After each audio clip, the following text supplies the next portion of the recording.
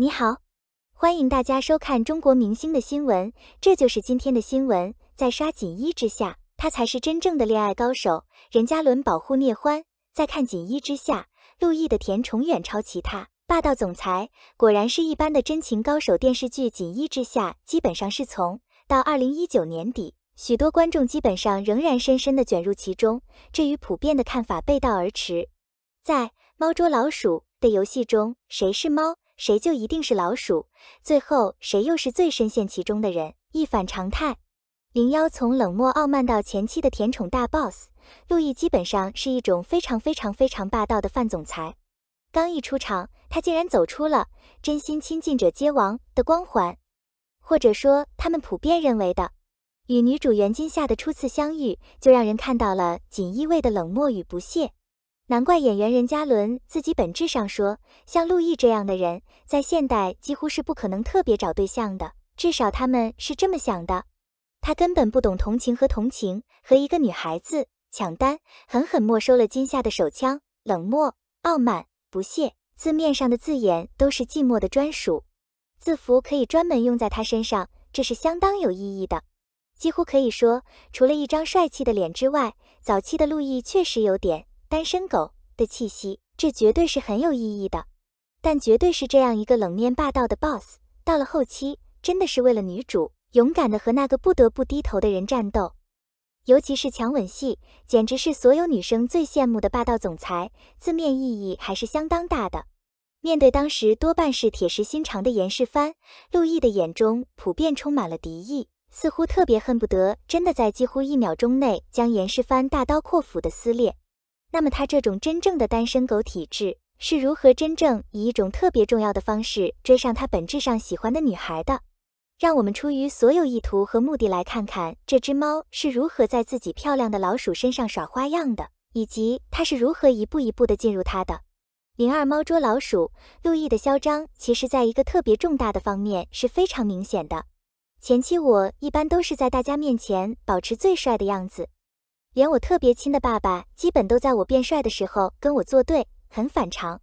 可在与今夏的接触中，他这个狂妄自大的少年却一步步落入了自己设下的圈套，至少他们是这么想的。在严世蕃的画船上，他特地换上了这个夏天的漂亮衣服，其实就是在大肆试探陆毅的态度。虽然为了这个夏天，他用自己的身份刻意掩饰了很多，但精明的严世蕃还是一眼看出了他的用意。这里的陆毅多半已经在不知不觉中被感动了。虽然戏其实是假的，但爱情真的已经是真的了，与大众的看法大相径庭。陆毅一夜没睡好，除了在严世蕃的地盘之外，还有一个很重要的原因，也是相当的重要。他基本意识到自己具体是刚刚开始谈恋爱，而他身边那只好奇的小野猫多半好像还没有开悟到特别大的地步。所以等他和今夏回去，看到谢霄居然是百般来大张旗鼓的提亲，陆毅就会在潜移默化中生气。事实上，一半是生气，一半是嫉妒，这与普遍的看法相反。当他握住今夏的手腕，专门阻止他的时候，他的脑子真的已经很清醒了。表面上，他基本是怕今夏多半会一不小心，基本就断了谢霄和上官熙的婚约，但实际上，他又有点怕谢霄真的会毁了他和袁今夏的关系。有点大的方式，让这百般小野猫绝大部分时间都还没来得及一步步钻进他的特别掩护，多半被人拐走，真是有悖常理。理清思路后，陆毅对他的宠爱越来越难以抗拒，其用意和目的完全出乎人们的意料。那种具体表现就是别人可以具体说什么，这个夏天具体可以说什么，而且多是前和人支撑的，总的来说还是比较显着的。难道你只是想真正发挥真正的大作用？那就干脆去杭城吧。要不是在街上遇到淳于民，估计他连舅舅家都不会去，因为他会延迟我坠入爱河，这在很大程度上是相当重要的。杭州真正发生的一切都是甜宠到极致，字面意义相当重大。陆毅一步步诱导他，这个夏天基本暴露了自己的想法，包括之前的喂药之吻，绝对是意味深长，并且趁着这个夏天忘记的理由又大肆利用起来，也就是屋顶之吻。陆毅多半是个情场高手，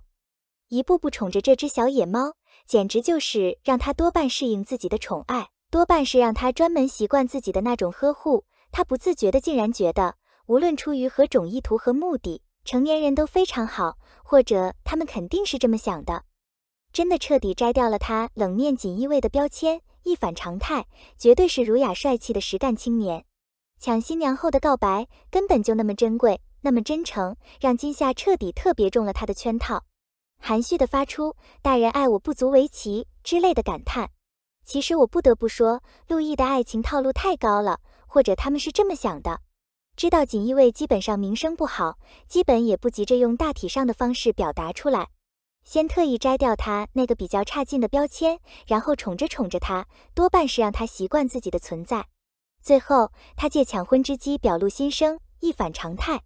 这样的男人绝对可以专门出一本恋爱教程，还是比较有意义的。然后在一起，甜宠肯定是在微妙的情况下更加明显。他的目光从来没有真正离开过锦夏，他总是不由分说，想要用一种微妙的方式，向美丽的全世界宣告，她多半是他的女人。到头来，就是为了这个夏天，那种前世今生的陈年旧案彻底被翻了出来，连他父亲基本上过去的错误都被揭穿了。陆毅在很大程度上真的很痴情，很深情。写在结尾的03锦衣之下，在整部剧中其实并没有几场特别过于笼统的亲密戏，但基本可以让观众感受到很男很女的甜蜜，任何时候都是主角，这对于所有意图和目的来说都是相当重要的。陆毅并没有太过霸道，但一举一动都是十足的甜宠小霸王，一反常态。该剧大部分改编自蓝诗的基本原著小说《锦衣之下》，字面意义相当大。书中的陆毅总体上比较深沉阴暗，但也比较痴情深情相当大。每次田儿看完剧本质上不满意，就去基本看书，重看《锦衣之下》，再体验一下书里的甜蜜，配着男女主角的真面目，以一种非常重要的方式。追剧本质上是一种感觉，具体看书又是一种感觉，很大程度。我总觉得看完原著那种，不管怎么说都像是在看一集《锦衣之下》，或者他们是这么想的。书中提到的粉丝之吻有点甜，而且书中具体的职业章节一般都比较丰富，喜欢职业章节的观众基本必看，特别推荐。很好的剧，一般的好书还是比较有意义的。02，这本质上是相当重要的。任嘉伦护着聂欢，真的被问到参加妻子那种浪漫之旅，但得到的回答是悄悄秀恩爱之类的。很多明星艺人普遍走红后，往往特别隐瞒自己的恋情，或者即使他们真的有一个真正在恋爱的伴侣，他们也不会公开坦诚地向网友和粉丝解释，这与人们普遍认为的相反。就像肖战之前说的，谈恋爱相当于失业。但也有一些人爱美胜过江山，当红了就公开恋情，其实与大众的看法背道而驰。即便有失去粉丝的风险，名誉也因此受到损害，但他们确实应该非常坦率和坦率。男人无论出于何种意图和目的，都应该有一种微妙的责任感。任嘉伦在潜移默化中绝对是圈内的一股清流。任嘉伦凭借《锦衣之下》的热播再次走红，这一次整个人基本上是字面上的受到了很多关注，网友们还专门对他进行了潜移默化的考古。剧中基本冷情的陆毅也给观众留下了相当深刻的印象。无论如何，任嘉伦也离不开绝对古装界的佼佼者这个称号。不少网友表示，以后一般古装言情剧的男主都会有点面子吧，或者他们是这么想的。当一个艺人走红之后，随之而来的最受关注的就是他的感情生活，这一点尤为重要。众所周知，任嘉伦的老婆绝对是潜移默化中的聂欢，尤其是这两个人已经相爱5年了，至少他们是这么想的，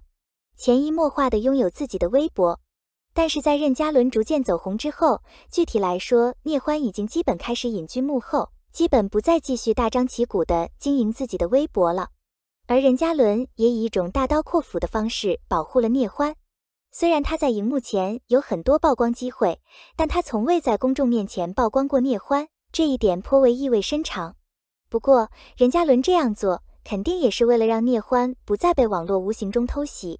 毕竟任嘉伦在凭借《大唐荣耀》走红之后，虽然字面上也特别受到不少网友的喜爱，但在微博上大肆公布两人恋情的消息。一时间，聂欢更是受到了广大任嘉伦的普遍喜欢，看不懂的网友大肆贴上心机恶毒之类的标签。特别是锦衣之下开播后，任嘉伦肯定是谭松韵等人去新浪大厦宣传节目时，有工作人员问：“你会考虑参加吗？”目的妻子的浪漫之旅第4季。